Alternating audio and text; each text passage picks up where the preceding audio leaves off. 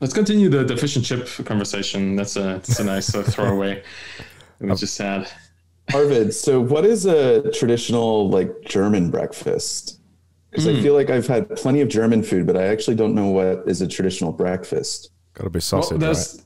There's two kind of schools of thinking. There's like the actual old German kind of breakfast, and then there's what Germans eat nowadays. Probably the same in Britain or in the States, right? There used to be a time before cereal, because cereal is an invention of like the 1930s or something. So there was a time where people actually just ate porridge and stuff every single day.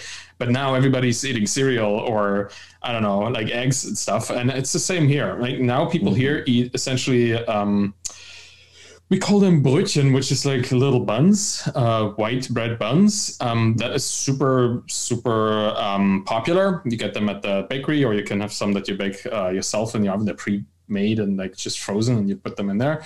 And then with spreads, essentially like the British, but less crazy. Kind of, like we have a lot of sweet spreads, like what would there be, strawberry and like marmalades essentially, and you have like a layer of butter and a layer of marmalade. But we don't go into curds. That again is a British thing, I guess, like the lemon curds and these highly specific things, not German at all. Just a lot of berry based stuff. So that's what people would eat, or maybe even a piece of ham, a piece of cheese, but on a bun, on like half a bun. That is hopefully still warm, and some coffee, maybe an egg, like a soft-boiled egg. So that's the current one. But there used to be a time where Germans would, like all German foods, potatoes were involved. So you would have like just like roasted potato or pan-fried potato with some onion and some vegetables and stuff, and maybe an egg mixed into this, and it's like an omelet, but really not. It's just a really pan-fried everything. And we called that, in German, it's Bauernfrühstück, which means a farmer's breakfast. So that used to be breakfast. Like really just get the leftover potatoes from last night, like cut them up, fry them up, and put some egg on it. And that's German breakfast. So it was heavily vegetable-based before we got into this mass-producing buns and mass-producing bread, which has kind of supplanted the traditional German breakfast.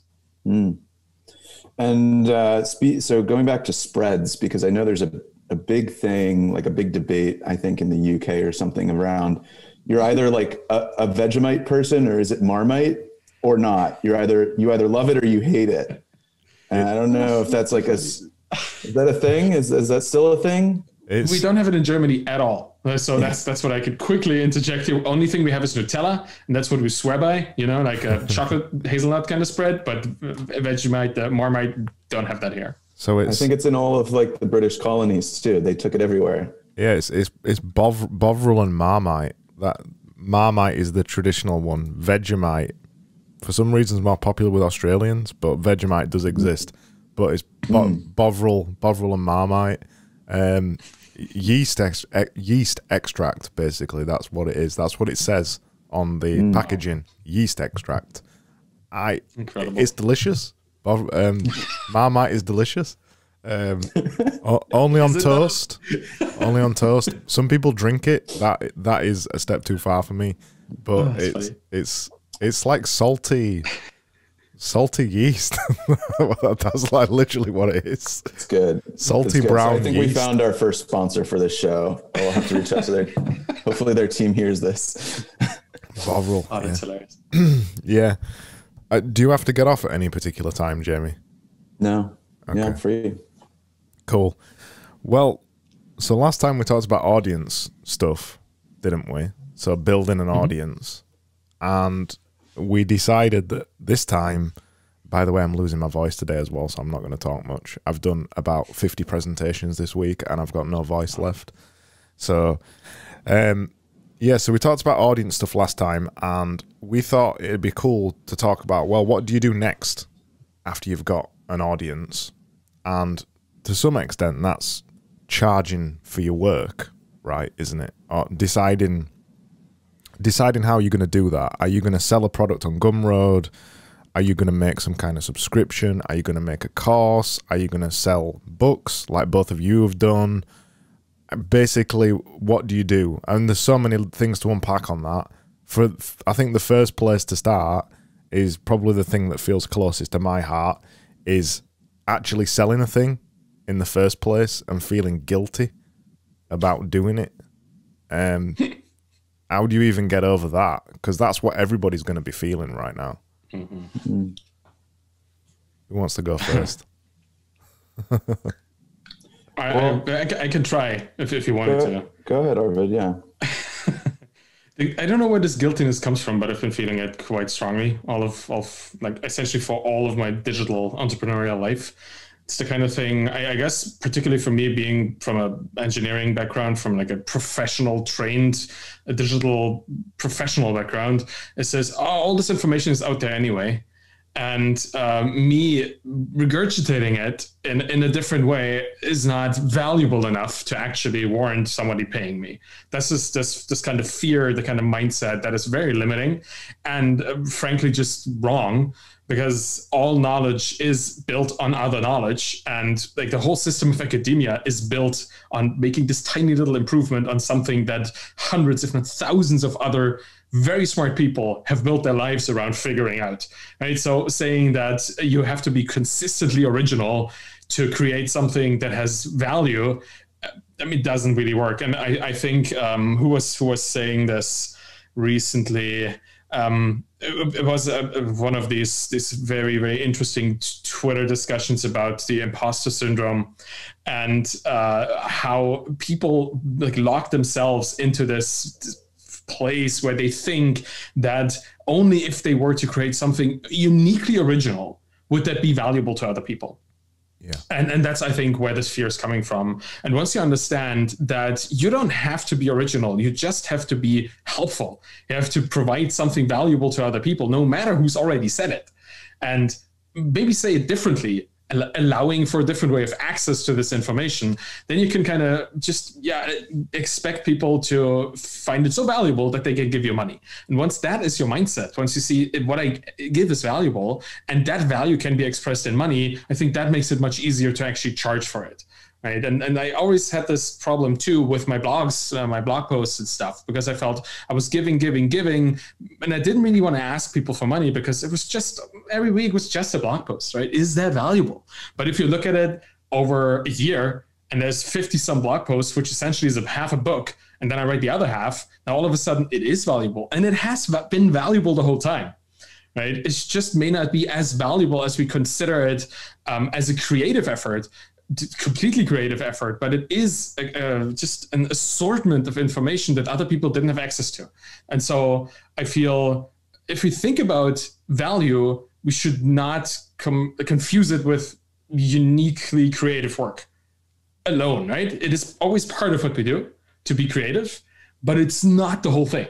Curation is just as important as creation. And in what we do, both of them together actually make stuff accessible. Because if you create something that is so uniquely new that nobody understands it, that nobody has access to it because it's just way out there, then that won't be valuable at all, even though it is highly creative, right? Which is the problem that every conceptual artist has, that are so good at what they do, being a creative artist, but it doesn't connect with the reality of other people, that people just don't get it, and then they don't want to pay for it. So it's somewhere in between. That's at least how I just strategize it in my own mind. And that makes it much easier to actually charge for the products that I create.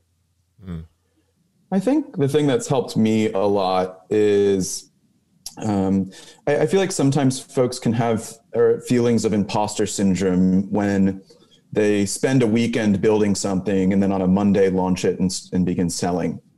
I think part of the reason one might feel some imposter syndrome there is because like, why me? Like, why would this be valuable? Like, so on and so forth. I don't know how long Arvid had been noodling on his first book. But after spending a year of working on a book, I didn't feel guilty of putting it out there and selling it initially for $4.99 on an ebook version, because I put so much time into it, effort and energy.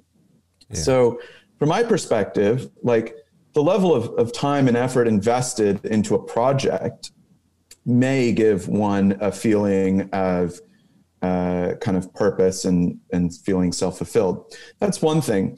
When I launched my newsletter initially, July or August of last year, I initially had a paid component. It was free for the weekly newsletter, and I had like a very short daily digest. And my short daily digest was 250 words or less. And it was really just meant to inspire other creators to keep creating. It was kind of like my daily habit. And I wanted to show others and bring them along for the journey of daily creation. But after about 2 months, I shut down my daily component. I shut down the paid component altogether because I felt like I wasn't giving my community enough value through that daily letter. And I was feeling a sense of imposter syndrome. Why would I charge someone $8 or $10 a month to access this daily letter when I wasn't really feeling like I was delivering enough value? Mm-hmm. So for me, this is not the only answer, but one of the answers to this question of imposter syndrome to me is, depending on how much effort you feel like you're putting into something and whether you feel like the value is returned through paying customers for it, I think could be one thing.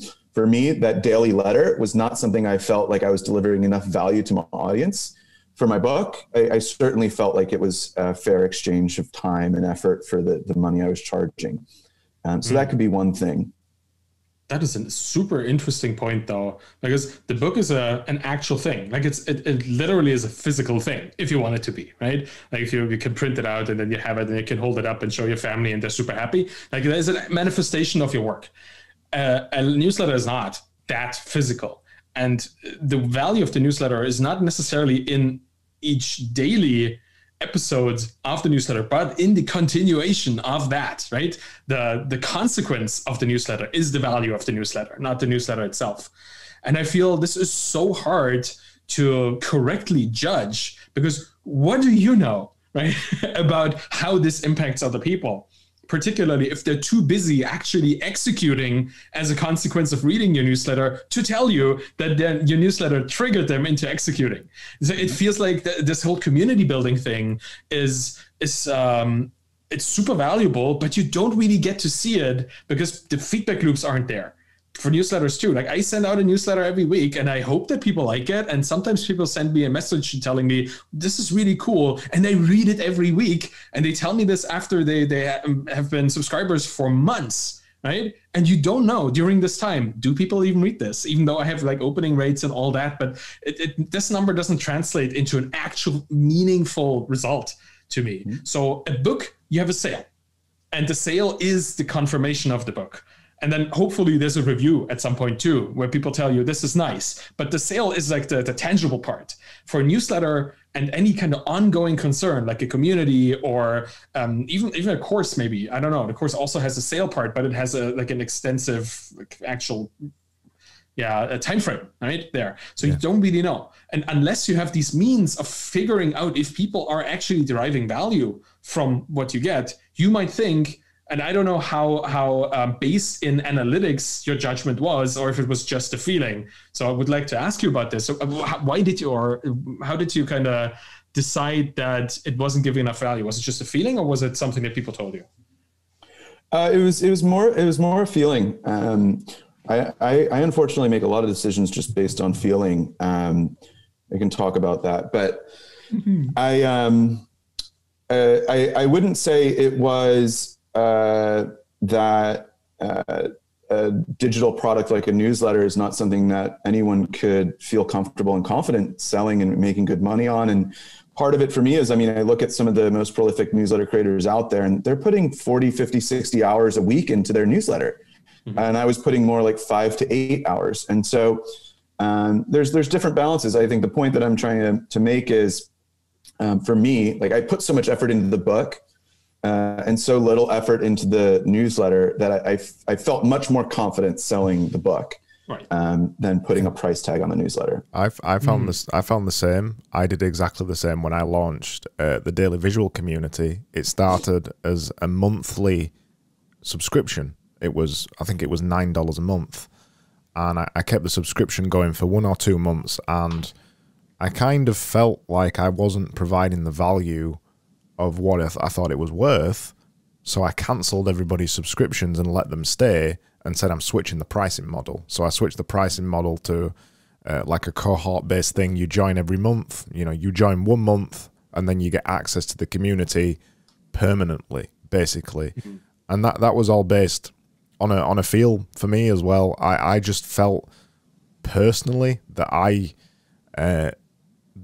it wasn't worth the money. It wasn't worth $9 a month. So that's what I said. Even though people were telling me it was, I just felt in my exchange, it felt like I was exchanging too little for the amount of money that they were paying me. So I wanted to change the situation. And another point I want to make as well, which is sideways to this, is the whole selling digital products things. In 2020, that was the first time I'd ever sold a digital product. And I was racked with guilt for months of deciding to sell my first one, which was an ebook that I'd written a couple of years previously. And I didn't want to sell it because I thought, who's going to buy it? And what ultimately my attitude came to be, now that I've made quite a few Gumroad products and digital products, was that before I used to think, who am I to sell this? But now my attitude is much more, who am I not to sell this? Who am I to say that it's not right for you to buy it? If you buy it, you've obviously thought you've got value from it. So that exchange there is good enough for me. So that now I'm not so bothered about selling things. If nobody buys it, fine. That's proof that it doesn't work. If one person buys it, surely that's proof that there is value in me selling it. I feel much less guilty about it, but I did feel exactly the same way that Jamie did with my community, that it was, for some reason, I wasn't providing enough value. That is so interesting, because I'm right there at this moment before opening a community, because I'm thinking about that too, right? I have a lot of people that are interested in entrepreneurship and like building an audience first and audience driven business, that I think like obviously there's some way for me to turn this into a community that I could probably get like monetize with through access, like again, charging $10 a month or something. And I'm also wondering, can I provide enough value to this community? And the thing is, I don't really have much else to do other than like writing a book and like being on Twitter way too much. So I could potentially spend a lot of time in this community, but I feel like even that probably wouldn't be enough. And I do think that is a limiting belief. I know, I kind of sense that this is a limiting belief, but it's there for a reason. And it's interesting to see it in both your cases as well, that this kind of, I'm not doing enough is always there. So I wonder if this is just, again, another kind of variant of imposter syndrome, or if there's like an underlying actual problem to communities, monetizing communities, where you are supposed to be the one kind of leading or encouraging or like filling it with content. Like maybe Craig, the question that I have for you in this case, do you think you could have turned this into something worth $9 a month with more time or more effort or whatever? Or is it just something that you thought you could never accomplish? I actually think on reflection, I was definitely providing $9 a month of value, because it's barely nothing, really. There was weekly office hours every week. I was providing feedback on everybody's visuals. I was in there trying to drive the community. I was providing the feedback.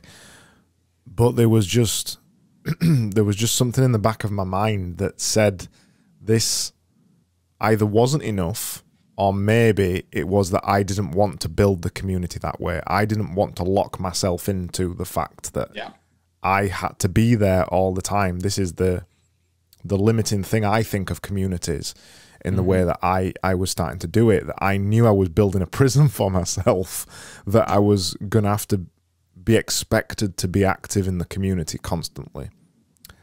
I haven't worked. Thanks for voicing this. I feel the exact same way, and I don't even have one. You know, like it's in my mind. I already feel, oh my god, this has to, like, if people get a yearly subscription, that locks me in for a year of daily like activities, showing up, organizing, doing stuff. And as much as I like the work, like the field in which I work, that organizing stuff might not be for me. At least that's what my mind is kind of subtly telling me. Interesting to hear you feeling that as well. I think one thing that's interesting to think about is, rather than the $9 a month being something that you charge your customer, thinking of it more as like a filtering mechanism. to bring the right people into the community. And so you throw up a landing page and you market your community in the right way, you charge the right amount, it's going to attract the right people. And you being that lighthouse or magnet to attracting those people into that community, if it's marketed well, if it's priced at the right price point, you're filtering in the right community members into that group. And so I think like the self-limiting belief here is interesting, because I was a part of a writing group. It was $10 a month for, and I was a part of that community for almost 6 months. And it was one of my favorite communities. There were only 100 of us in there. It was very small, but it was one of my favorite communities because of the size of it. Yet the founders of that community felt like they weren't offering enough value every single week. And so they closed it down after 6 months. Meanwhile, like being a community member there, I loved that group. And so I think being on both sides of it, like as a community member, like being willing to pay $10 a month, even if all I'm doing is joining like one office hour every couple of weeks, or something else, I still feel like I'm a part of that community and I get value out of it. And so as long as there are paying community members there, anyone can cancel their monthly subscription at any point in time. That's their decision, right? That's not something that you're responsible for. That's in their court. And so I think it's interesting. I still, being a member and community member of Visualize Value, still feel like I get a ton of value out of being there and around that community, even though I no longer attend the office hours, even though I no longer am very active in their Slack and Circle channels and so forth. At any point I can cancel my subscription, right? That's a decision I can make. So I think it's interesting, thinking about this more as a filtering mechanism to find the right community members, rather than thinking of it like, well, how am I going to deliver $10 a month because of value? Because that value is different to everyone. I think it's a really important point, and that was actually why I put the price tag on it in the first place, because for a filtering mechanism. And then retrospectively, I thought that I wasn't providing enough value. I didn't want a free community, basically, because I knew everybody would join. I limited it to 25 people paying $9 a month, and that's all I wanted. I wanted a close-knit group of people. And then when I got the close-knit group of people, I felt guilty charging them $9 a month for what I thought was not worth it. But they were still paying it. I didn't. Isn't that crazy? It's ridiculous. Right? It's ridiculous. But I think Netflix and all these $10 a month services, they are definitely doing something to our entrepreneurial minds. Like just on a sense of, okay, this is the price point we're competing with our solution for, right? $10 a month. $10 a month here, $10 a month there, same price, completely different product, obviously completely different market and completely different unit economics and all that kind of stuff. But you see the $10 here, you see the $10 there, and then you kind of think that you have to try to provide as much value per dollar that Netflix, a company that's worth billions with thousands of engineers and all that stuff, is providing to a B2C audience, where you are like very deeply in a B2B kind of founder to founder market. So it's probably our inability to see the difference between the whole ecosystem around this $10 and the ecosystem around our $10, and it just slowly seeps into our minds. I couldn't explain it otherwise, right? We obviously all know that there is value in these communities. Like Craig just said, that people kept paying, and there is no better way of judging value than actually continuously receiving a recurring payment, right? If there is value still and people think it's still worth it, they do not cancel. And if they don't cancel, you can imply that the value is at least as much as the month before. Otherwise, people, they quickly cancel if stuff doesn't work for them. So maybe that's the confusion. The underlying confusion is that this price point illusion that we have to be as good as whatever $10 gives people in value as another subscription. Yeah. Yeah, maybe that is it. I think there's a further thing to it as well, with Jamie's point about using money as kind of a way to filter people out. I think that's a really important way of looking at it, and that's what I often think about when I'm making digital products. I could make it free. You know, it is a digital product. Other than my time, there isn't any ongoing costs, so I could make it free. But there's a certain point where you flip, where you remember when you don't charge anything, when it's free, people download it and don't use it. But when they pay you for it, this is the filtering mechanism, they finally go away and consume it and use it.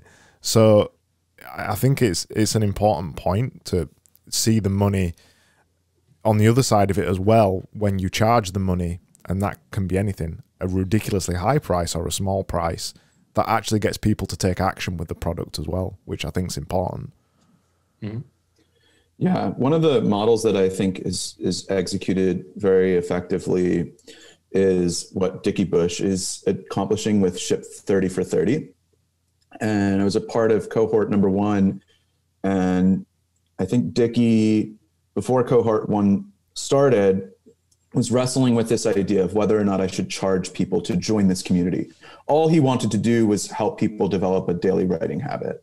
But a couple of days before the community or the cohort launched, he said to everyone, "Hey guys, I made the decision. We're going to do, I think it was $99 or something like that for the month. And if you complete the 30-day challenge, I'm going to return that money back to you. And if you don't, we're going to donate it to a charity of choice." And I think as far as like becoming an even additional accountability buddy, that $99 was always kind of in the back of your head. And so I think there's a lot of interesting ways that you can use money in community. It doesn't have to be necessarily going to Craig or Arvid or Jamie, but different ways that money can also be used as accountability. There's definitely something to be said to when somebody pays you more money, they expect less from you personally. The way I'm framing this is, if you're charging for a service or something, I run a design agency. If you charge them $5, they expect the earth. If you charge them $5,000, they're actually just a nice person and they respect your expertise, and so on and so forth. The same's true with products, right? You charge free, you end up providing technical support for everything permanently, and you make nothing from it. Yeah, the expectation level of like bottom feeder products that just by mere competition have been like driving prices down and the expectations of people up, because competition is ruthless in the particular products. Yeah, if you transplant that onto digital products, you're gonna have a problem. Definitely. What do you also think? Go on. I was just going to ask another follow-up question about, I know this is something I wrestled with when I first started making Gumroad products, is what do you think about charging? So say you're releasing a digital book on Gumroad, what do you think about charging $40 for that or $50 when, if it's on Amazon, it'd probably be $4.99 or something like that?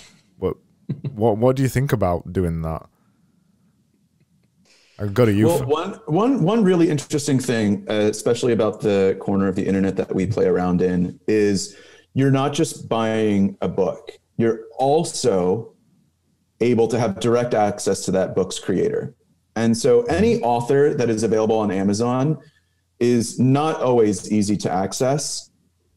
And I think the way that I was thinking about building online in the very, very early days is I was thinking to myself, like, whatever I create, I want to be the most accessible creator of whatever that was. That is going to be my competitive advantage, so to say. So if, for example, I were to, which I'm not going to do, but if I were to build a micro SaaS product that that organized your email inbox better, like no matter what, I would want to be the most accessible person that did that. and anyone could reach out to me anytime on Twitter. And I thought, to me, at least at a minimum, that would be my competitive advantage. Now, I don't know if that scales over time, but I certainly thought in the earliest days of my creator career, like I would just be accessible. And so I think that definitely separates Gumroad writers from anyone that's producing a book and doing a big book tour and hitting the #1 New York Times bestseller list. Like anyone writing a book on Gumroad is typically able to be accessible if they want to. So it's got built-in tech support then. That's some extent why the book's more expensive. What do you think? Yeah, and Arvid? I don't really like that phrase much because like I also think like if someone reaches out to you and they're like, man, your book, your info product you sold like really changed my life. Like I would be like, well, let's set up a call. Let's talk about it. Like naturally, that's just like my human reaction. And so I think like you don't get that with your Adam Grant or Cal Newport or James Clear, right? Like they're surrounded by a lot of people like all the time. Yeah. How do they filter? How do they filter through the noise? And I think as an early stage creator, someone that's building info products or books on Gumroad, like that's one of your advantages is you can be there for your readers. I think I should have probably clarified as well. I wasn't literally meaning, you know, like a novel or something, charging $40 for it on Gumroad and then charging $5 on Amazon. I meant an info product type thing. Like I'm working on one at the minute. It is in a book format, but it's a reference guide really, and I'm not charging $5. I think it's $30 or something like that, because it's got. I see it's got more value. That was the point I was kind of making, which you got anyway. What do you think, Arvid? Well, there's also the whole who are you selling it to part, right? Which is the thing that you will never know on Amazon. Like whatever you sell on Amazon, you're going to sell it to the void. You don't know who you're selling your books to. You're never going to get an email address. You won't even get demographics. You just won't. You just don't know. But if you sell it on Gumroad, you get much more insight. Then you get email addresses, and you can kind of figure out what segment of your market you're selling to. And whenever you say $40 info product, I immediately think of Daniel Vasallo's book on AWS stuff and the hundreds of thousands of dollars that he made from that, and the hundreds and thousands of connections that he's built with people who've consumed his book and now invited them into a private monetized community where he shares how he makes money and other people get to imitate, learn from, and all that kind of stuff, right? It's genius. It's the ultimate flywheel. He has a super high expensive product that only people who are professionals in this industry can and will afford, and then has a direct link because Gumroad, like you said, gives you access to the email of this person, and you can infer a lot of data and information from the email address of, or just a bunch of email addresses in a field alone, right? There are probably services out there where you just throw in a couple of emails and they tell you which income segment of the population they are from, because there's, all this data out there. I would assume, I don't know, probably a good idea for SaaS. Doesn't matter. Facebook does not it. Another SaaS idea midstream. We won't have that. Facebook does it. There's this information is out there, and you understand like who you're selling to. And obviously people who have interest in AWS literature are advanced or likely advanced programmers or people working in the IT field, and building a relationship with them, and the ones in there that may have a 6-figure income, but want to be a solo founder making their own money, and then joining your community to learn that. It's just a genius path, right? The info product is just almost itself a filtering mechanism to get access to people who would then be even more monetizable if you think about it, which is kind of genius. Gotta hand it to him. You know what I also think is interesting too is I think when you build products for creators in the creator economy, you are reaching people that sort of like understand that I cannot reach out to this person for tech support all the time. Like I'm a creator. I wouldn't want someone to do that to me. Yeah. Why would I do that to someone else? I think it's really cool. Like people are very mindful of one another's time in the community. And I think it's a result of everyone being able to put one another in one another's shoes. And so I don't know. I think when you create an info product for a creator, you're not just like attracting the right reader, but you're also attracting like think of that person, like think of that persona on the other side too. You know, they're busy. They're trying to figure things out. Like those are the readers we have. I think, yeah, and they are entrepreneurial enough to understand that there is value in something dense and condensed to consume to quickly learn a lot of stuff, right? Yeah. Like they know that spending 10 or 20 or 30 bucks now on this product will save them from having to spend hours and days of learning it by themselves. Like they value that time. They actually have a dollar value for that time. And it's easy to be under that dollar value because these are hopefully or very likely high charging, highly paid professionals. Many or most of them. So probably a reason why you could charge that high is that it's still under the limit for their budget, comparing that time to the money that they have and could spend on info products. I was going to say the thing about condensed versus dense. The exact thing about a Gumroad product. Just because the price is a certain point, it doesn't mean it has to be 300 pages long or whatever. I bought a product a while ago, a writing product, which was $100. It was pretty much a cheat sheet, a one-page cheat sheet with some video guides. Wasn't a long thing at all, but I got the enlightenment that I needed. I got one tip out of that I'd been missing, and it changed how I was writing forever. And that is really all you need in that thing. And people will value that kind of situation more than they would value you making a 300-page book on how to write, because I wouldn't have got through the book, but the single insight that I needed, that I knew I wanted, was in there and very easy to find. So don't necessarily tie the value to the size of the product either. That's interesting. You know, coming back, I'm going to connect a couple of dots for just a moment, like coming back to that Netflix analogy. Like we pay $10 a month to Netflix so we can sit on our couch and eat popcorn, right? Versus potentially an info product that could change your entire career trajectory. Yeah. Like that's really interesting to think about. Another interesting thing is, it's going to slip my mind, but I think that's really interesting, Craig. Yeah, well, I just thought about it then because I know I and others, this is the thing that a lot of people worry about. They think that the thing that they've got that they want to sell isn't good enough, basically. And usually the way that they say it isn't good enough is because it isn't a big thing or it isn't long or anything like that. But the beauty of making a product, a digital product, one, you can make as many of them as you want. This product that you're making right now is not going to be the last thing you ever make.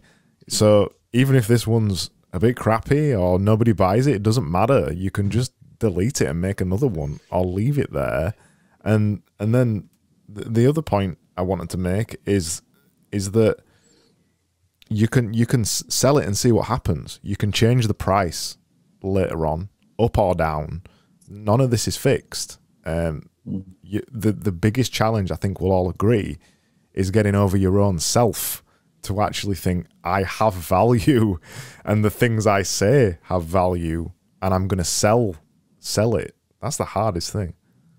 Well, there used to be, and there still is, this industry called publishing, you know, and I have this feeling that with gatekeepers vanishing in many, many different places, right? You have in podcasting, which is essentially radio. If you are a bit older than 30, then you will remember that.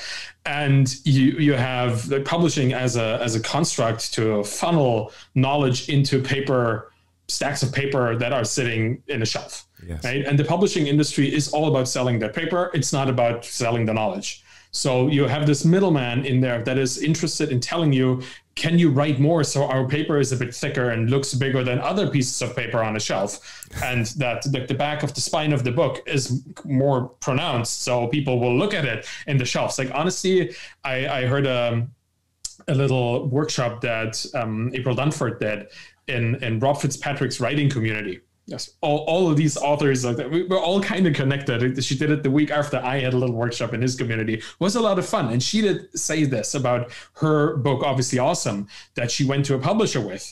And they looked at it and said, well, isn't there already a book on positioning? Can't you write something else? Like these people in the publishing business, they have no idea what a good info product is. But they certainly know, oh, this is too small. You can make it bigger. Because for them, people buying books is actually real human beings going into a bookstore just randomly by chance, standing in front of the aisles, browsing the spines of the books for something that they want to read. Yeah. That is how people in the publishing industry, at least to a large extent, still understand the purchasing behavior of people. And our precision targeting that we do with our products, like I sell Zero to Sold, my book, to people who are literally at the zero part, who are entrepreneurial, but not yet entrepreneurs, or people who just started and want to get some guidance on how to make sense of all these different things. Those are the people I want to sell to. That's why my book is not in bookstores. I think I've never seen it anywhere, but I also haven't left my home for a year, so who knows? But it doesn't have to be.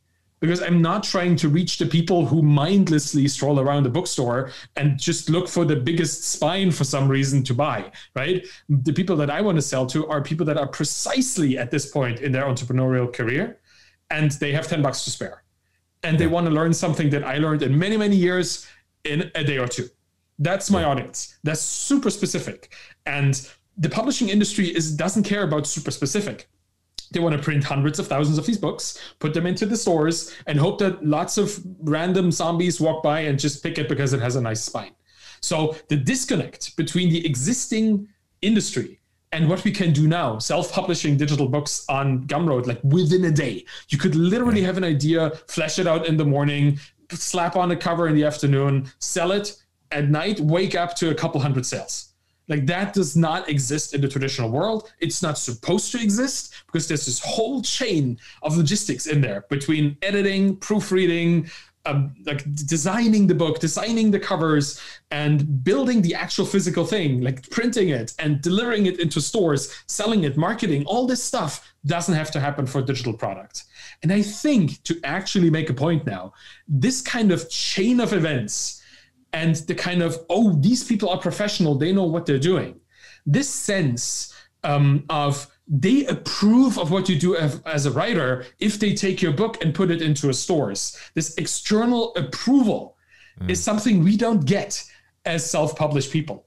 The external approval that we get is through the actual sales on Gumroad or through the people talking about a product, which is much more direct, but we have to go look for it. We have to make it happen. Right? We can't just hand it over to somebody. I've written my manuscript. Now turn it into a magical book and sell it to everybody on earth. That's not going to happen. So there's still a lot more to do after the actual creation process. And that's something that many people don't really know. And there's no external approval other than actually doing the thing, putting it there on Gumroad and selling it.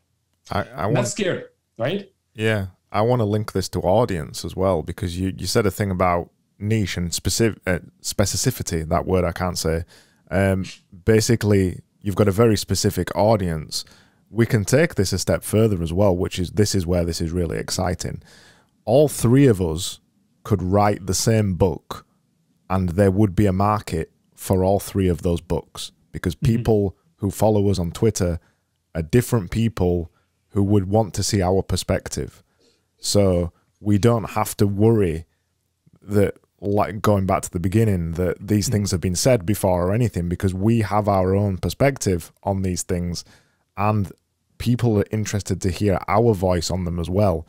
So there is no comparison to the publishing industry at all. We could write the same things, well, not the same things, but the same things in our voice, and there'd still be a market for it. That's what makes it so exciting as well.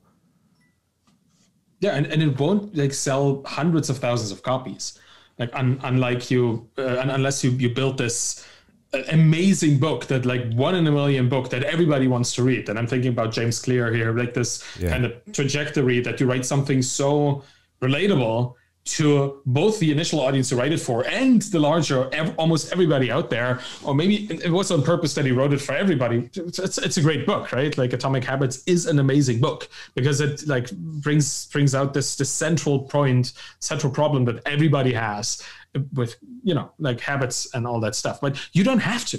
Like, you don't have to sell hundreds of thousands of books. Like, again, Rob Fitzpatrick, I've been talking to him a lot because I'm in this writing community as well. And it's super interesting to see how he approaches this. Like, he wrote The Mom Test, a book that every person that has something to do with product management or customer development, customer exploration should be reading or should have read. And it's a really thin book. It's like 120, 150 pages. And he initially sold it also for a lot of money, went down a bit, and then it found some adoption, and now it's in a really good spot for him. I think he makes a 5-figure monthly income from that book sales alone, in electronic, as an ebook, and as a paperback. And that is the goal, to me at least. That is my goal with the book. I don't want this to sell hundreds of thousands of copies. I don't want this to be the number one bestseller book on any weird newspaper's old-fashioned best-selling list. Seth Godin had a very interesting episode on that one, like the New York Times bestseller list, and how pointless that is, right? I don't want to dive into that. I'm not going to go there, but I don't want my book to be there. I want my book to be read by entrepreneurs that actually can derive value from that, and not for people who read a newspaper, right? So selling enough of the book to sustain my life is all that I want to do. Like, honestly, I don't have higher goals than that with this particular product or the amount of books that I will write in the future. Doesn't have to be a bestseller. It just has to be something that helps people that I want to help. And I think that aspiration makes the book so much more targetable too, because I do not need to write it for everybody who has ever thought about business. I need to write it for people who are at this point that they're interested enough in learning how to build a SaaS. Right? And that is already so much more specific than, I don't know, like my grandma's friend who thought that in her old age she could still do something with pottery, maybe as a business, like something that is just a feeling, a general vibe of entrepreneurship. I don't write for these people particularly. I write for the ones who have a much more specific goal. And that's enough for me, because I know there's enough people out there. Like, obviously there's millions of these people in the world that I could sell my product to. It doesn't have to be billions of people. Why should it be? Right? And that makes such a big difference for us, because we can target much clearer. And I think our conversion rates, when people come to our Gumroad pages with our products, are much higher than the conversion rates of any kind of fiction writer on Amazon. People say, no, next, But when they see our faces, because we have built a community around ourselves, when they see the actual like laser targeted topic of the books, the likelihood of them actually looking into this and purchasing it is so much higher than just walking. I'm sorry for like stressing this metaphor, but walking into the bookstore, looking at the spines for something interesting without having a purpose. People go to this Gumroad page on purpose because it's linked somewhere where they care about it, right? Where people actually curated this link and say, this is good for you. Click on this. And then they come there and then they purchase. I think that's ultimately what it's about, isn't it, Jamie? That we're making products that people are going to use, right? Useful stuff.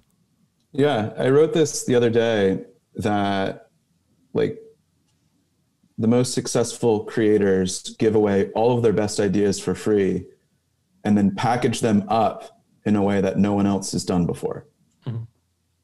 And sell that. That's how they make money. And I think that's really, really true. Like for me, I want to be accessible. I want to be constantly sharing ideas. I want that to be what attracts people to my content.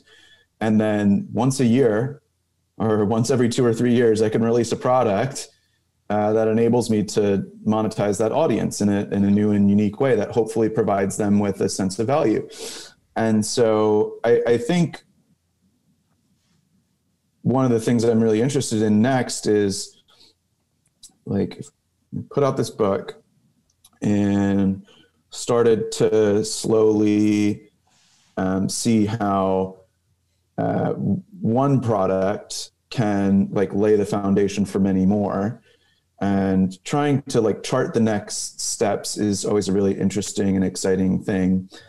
But I'm not trying to release anything in the next 6 or 8 or 12 months. I'm trying to enjoy this moment of having my first product out there in the market. Tim Ferriss has this really interesting quote around how like he knows that he could sell hundreds of products to his audience. It's large, it's huge, and people have tons of affinity for him. But he says my audience is smart. Why would I milk them for every dollar that they have? Yeah. It may repel many from me. So I really love Arvid's thought or idea there. Every creator should have sort of a North Star. And I don't know what Arvid's is, but having that idea of like being able to earn 5 figures a month from one product being the holy grail, like that would be incredible. Or being able to earn 5 figures a month from a combination of 2 or 3 products would be incredible. Yeah. Trying to figure out what your product mix is. I think of it like a menu. Like, what are the products that are on my menu at a restaurant? You know, like, what does my menu look like? And how can I get to that point where I can separate my income entirely from like what I might be earning in my 9-to-5 on my W-2 and be able to transition completely to working for myself. I think a good place to finish would be to ask this question. So probably most people who are going to listen to this won't have made a product, or they'll have made a free product or something like that, and they'll be in the situation right now that we described at the beginning of the anxiety of how much do I charge? Do I charge $1? Do I charge $500? Do I charge $50? They'll be procrastinating for some reason on selling a thing because they'll be afraid of it. What would you say to them to actually get them over the line to actually start selling their first product? Go on, Arvid. Oh, sorry, Jamie. It looked like you had something to say then. Yeah, it looks like he does. Well, for me, I mean, make something. You will feel much more comfortable and confident if you make something that's personal. My opinion. So Arvid's book, very, very personal. It's about all of the 10 years of experience that he has had combined into a massive anthology, right? My book is a combination of 5 or 6 stories from 5 people that have had a huge effect on me. And I share their journey. I think there are hundreds of ebooks out there on Gumroad about how to get your first 1,000 followers on Twitter. Now, I'm not someone that's going to probably go purchase a product like that, but you could take something that has been done hundreds and hundreds of times and personalize it in a really different way. You could create a very different ebook about how you went from 0 to 1,000 followers. Don't copy someone else's 0 to 1,000 follower ebook. Don't do X, Y, and Z. Create something that's highly personal. Create something that's very original, in a structure that no one's ever created it before, or combining different mediums in a way no one's ever done before. Do something that's different. Do something that's true and original to yourself. If you can't figure out what that is, keep noodling on it. Like, that is the most reflective process we can all do, is try and figure out like who we are and what makes us really original. And by doing that, rather than copying, like doing that work, we will give ourselves the ability to design our own trajectory that we can build on step after step after step. So yeah, my advice is make it personal. That will make you feel like you've put something out into the world that's, you know, not just trying to get $5 for an ebook, but $5 for an ebook that's never been done before. That's you.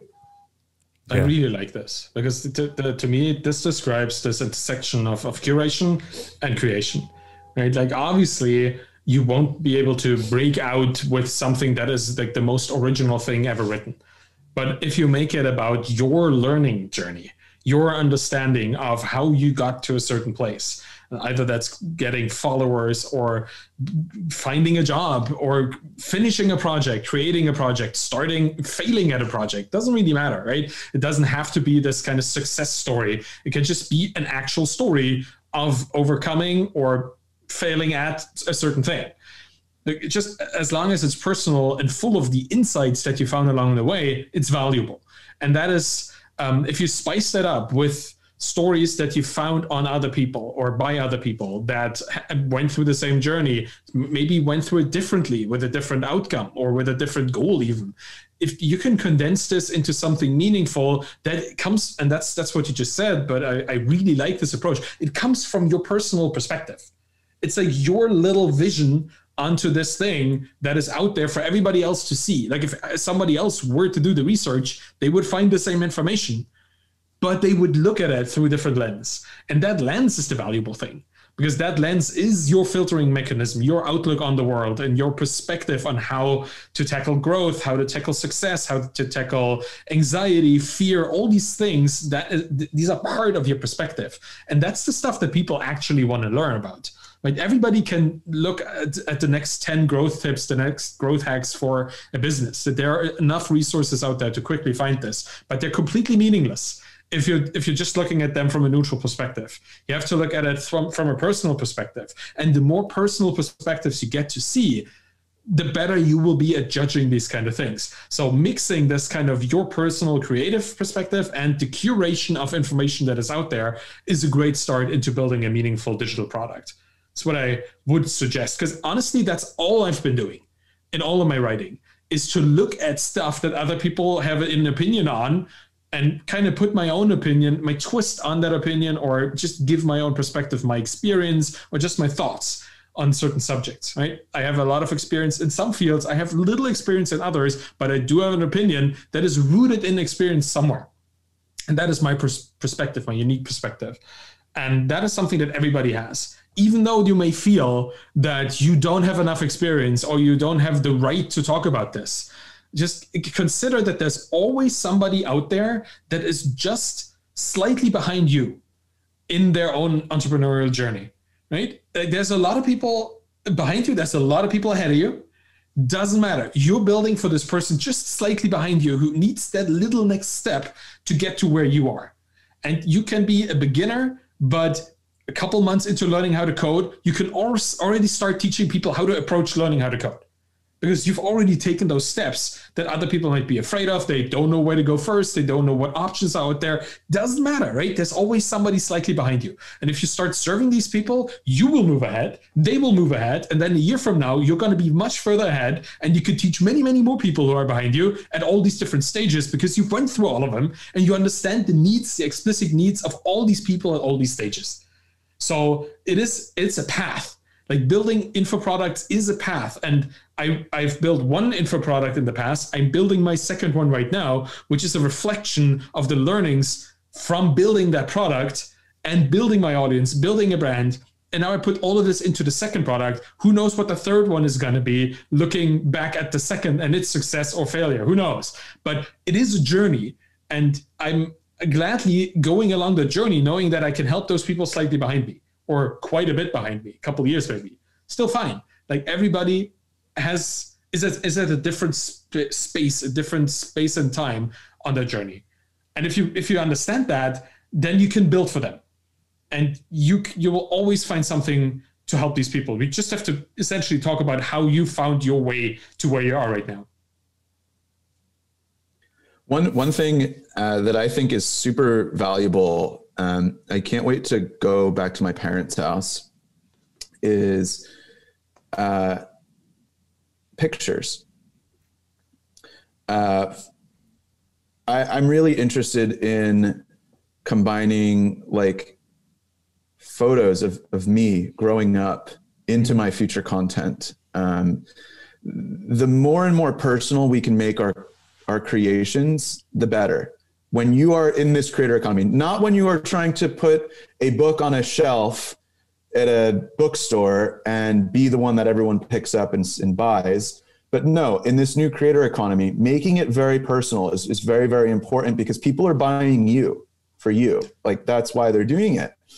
And so I think I really am looking forward to like integrating more personal photography or personal stories or personal experiences that I have had in my past into my creations in the future, because that's what makes anything unique. When you want to build a moat around yourself as a creator, well, there's no better moat that you can build than like integrating things that no one else can take from you.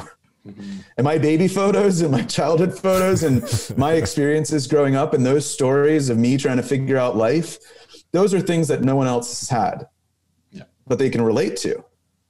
And so David Perel has this framework. He calls it POP. make it personal, observational, and playful. And I think all of those are really important components. But for anyone that's building their first info product, if you can really nail that personal piece, I think you're going to be on a good path. I think, yeah, that's a perfect way to wrap it up. Make it personal. Use your childhood photos in any product that you're going to use going forward.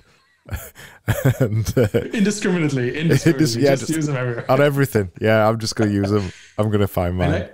I like the idea, though. That is something that the ultimate mode, because nobody can steal your past, unless there's clones and stuff that can. Not even them, right? Yeah, that's really cool. Well, that's the thing we're getting across, isn't it? A lot of people forget their past when they try to make a product because they think it needs a wide appeal, when ultimately it's really your past that lets your product stand out.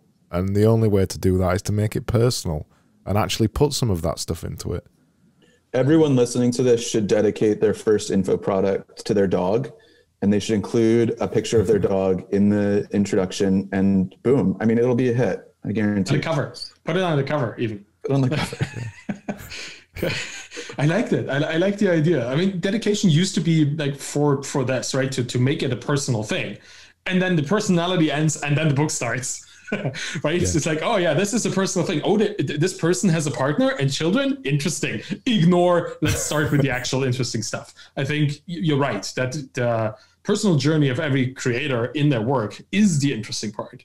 Yeah. Because where else would the knowledge and the insight come from if not from an experienced life, right? And I guess that's also maybe answering a question that we didn't even ask. Like, how do I get to write an interesting info product? Live an interesting life, like do experience things, like try stuff, fail at it, win at it, doesn't really matter. And then talk about that. Like the act alone of trying out things and learning about things is worth documenting and worth sharing with other people. So sources of inspiration are essentially everywhere in your present, in your past, obviously, and in your not too distant future, the things you want to do.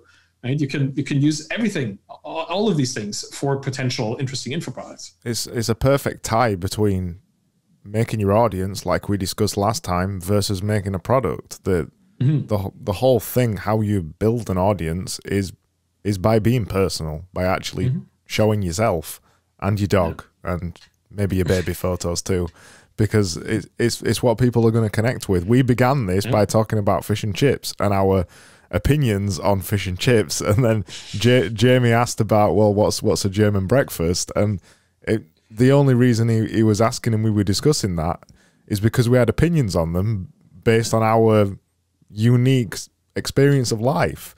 That's how the world goes round at the end of the day. We connect with humans. You've got to keep a bit of that humanity in the things that we do.